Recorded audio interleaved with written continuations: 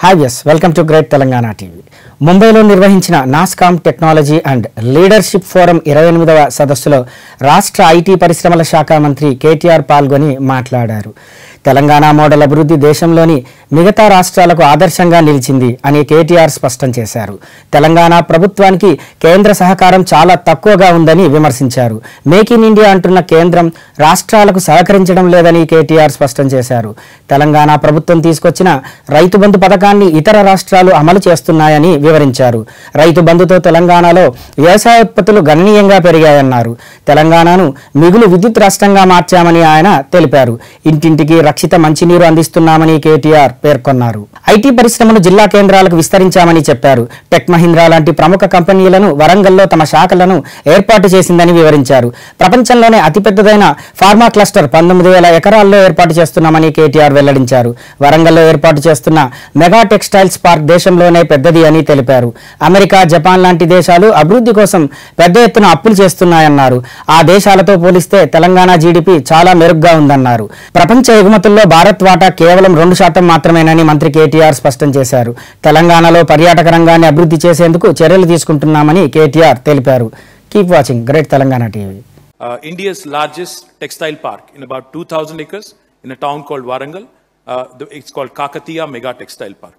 Why did we do these two projects? Because if India really has to compete with, say, Vietnam, Indonesia, Malaysia, all of them which are attracting large amount of manufacturing from China, moving away from China. The reason why they are attracting is not just because of the ease of doing business. It's also the incentives that are offered. It's also the economies of scale that a large industrial park offers. And we reached out to Government of India. I'm not trying to bash up Government of India here, but I'm just merely stating a fact. We reached out to them. We said, sir, we are creating these two large parks. These are projects of national importance. They may be situated in Telangana, but they are projects of national importance because you can only have one park which spans out in 19,000 acres. You can't have many more parks like that in India. As you rightly pointed out, we are the pharmaceutical capital of India, pharmaceutical production capital of India, manufacturing capital of India for that sector especially. So we reached out to them. We said, please support us. Please give us, money for common effluent treatment solutions, common infrastructure creation. Unfortunately, the response has been very meek. Same is the case with Mega Textile Park. We reached out to the Textile Ministry. We said, we have to change this. Bangladesh cannot be manufacturing more than us. China cannot be doing 10 times more than us. We are at 4%. Bangladesh is at 12%. China is at 40% in terms of textiles and garments that are produced. So we reached out. We said, we have to compete on scale. Let's create something truly world-class together and please support us. What did we get? I'm sorry, but nothing. So the fact is, Government of India somehow has missed out, to give a, nice slogan like Make in India is fabulous. But the fact is, how do you go about delivering on the promise of Make in India? You can't just assemble in India. What's happening today is essentially assembling in India. Where is the real manufacturing happening? If you ask any of the states, any of the industry ministers from any of the state or any of the industry captains, largely it's assembly. Very little manufacturing, true, genuine manufacturing that's happening in India. How do you change this piece? Unless you create an opportunity and economy where the states are given more in terms of leeway, in terms of fiscal federalism, unless that comes into play, things will not move as quickly as we all would love to see them move. Now, coming to services sector, they have been the mainstay of our GDP now. I think 50% now. 50% of it actually reflects in the GDP. But again, there is so much that can be done. A country like Sri Lanka, a country like Malaysia, attracts much larger number of tourists than a huge country with amazing diversity. We've, come out with beautiful campaigns, Incredible India. Amitabh Kant has conceptualized it. But unfortunately, still the number of tourists we attract is very meager. Now, that is one important sector. IT, banking, financial services, insurance services, tourism, hospitality. These are all the sectors which further can be augmented with a well-thought-out plan, with a well-thought-out strategy. And I think Government of India needs to focus on these sectors where the states can be allowed, again, like I said, to play a larger role, in tandem, of course, with Government of India under the larger rubric. But we have to be able to do more. And now going back to agriculture and allied sectors. Telangana, again, has been a pioneering state with respect to agriculture. In fact, we conceptualized this farm input assistance to each and every acre, which eventually has been copied by, not copied necessarily, but has been imitated and has been taken up, lapped up by states like Odisha, Jharkhand, West Bengal, and eventually by Government of India under the name PM Kishan. We started about 3 years ago. We give out farm input assistance of rupees 12,000 per acre in 2 installments across. The program is called Raitu Bandhu, which is showing fantastic results. The farmer suicides in Telangana have come down. The farm yields have grown, quintupled in fact, in the last 5 years. And the diversification of crops is also happening. Food storage facilities, in fact, have been improved by 6 times. We had 4 lakh metric tons of storage capacity, which has now come to 24 lakh metric tons of storage capacity.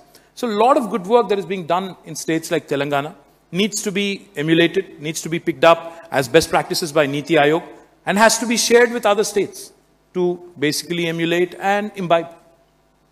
So, again, quickly, coming back to, I didn't realize it will be state versus whoever. And I'm trying to find whoever, wherever that person is. Or that, बुला लेते तो अच्छा होता ना. मेरे हाथ में बहुत कुछ है. Right. So anyway, coming to the point here, God's own country, Kerala tourism, Kerala on the map because of Ayurveda or the health tourism, it was a state initiative. Absolutely. Right.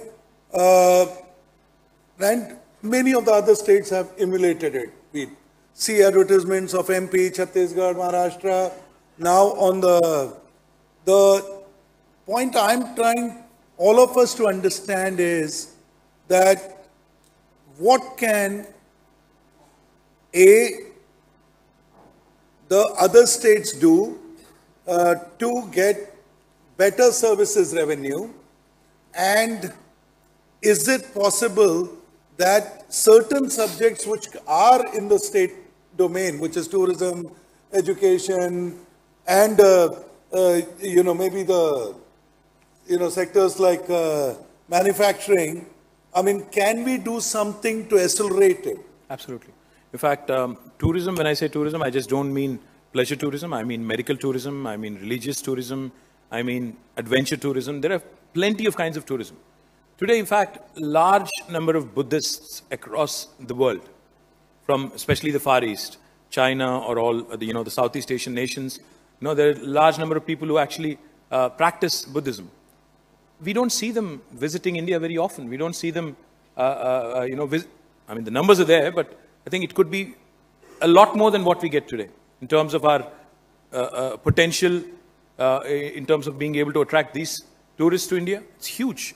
Likewise, some states like Madhya Pradesh, as you pointed out, Chhattisgarh, have leveraged their sanctuaries, have leveraged their adventure tourism potential, wildlife tourism potential, Kanha, Bandhavgarh, Pench, etc., etc. The diversity that this country has, in fact, I'm ashamed to admit this also. I don't think I've also visited any part of Northeast so far. I think even we always look at international tourists. Honorable Prime Minister gave a call, for all of us as Indians also, to visit as many locations as possible in our own country. I think that's something that we could do without really having to look for anybody else from outside. I haven't seen Meghalaya. I hear it's beautiful. The Chief Minister, whenever I meet him, he keeps telling me that you must come. This is a beautiful, Conrad Sangma is a dear friend. He keeps telling me that you have to come. But unfortunately, I haven't been able to go there. So opportunities such as these for states to promote themselves, showcase themselves, I think exist. And we are 1.3 billion, if I may remind all of us. I think we have enough people in India to basically, among all of us, to be able to push this and take it up a notch. Secondly, even in terms of medical tourism, today healthcare has become extremely expensive. Anywhere in the world. You go to Middle East, you go to US or Europe or even Africa for that matter, is extremely expensive. A city like Hyderabad, in fact, I won't name a hospital, I won't name the private hospital, but this gentleman who was speaking to me some time back told me that he gets 100 crores worth of business from African nationals who actually come and visit him for healthcare reasons. This is one hospital in Hyderabad per month being able to do 100 crore business. Now imagine the potential if we actually put our minds together and attract people from Middle East, people from South Asia, people from possibly Far East, and also Southeast Asian countries and African countries. The numbers could be huge. What do we do to make it possibly easier for people to come in? I think we have to create, as part of the regional connectivity scheme, we have to create more airports.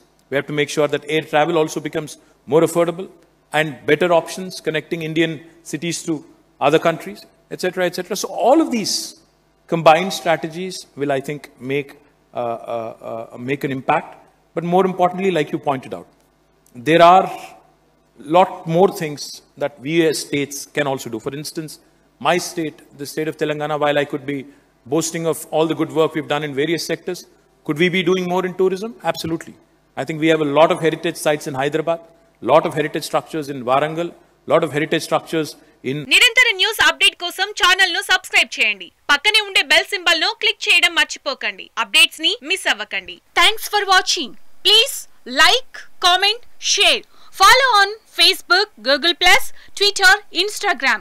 For more updates, please subscribe Great Telangana TV.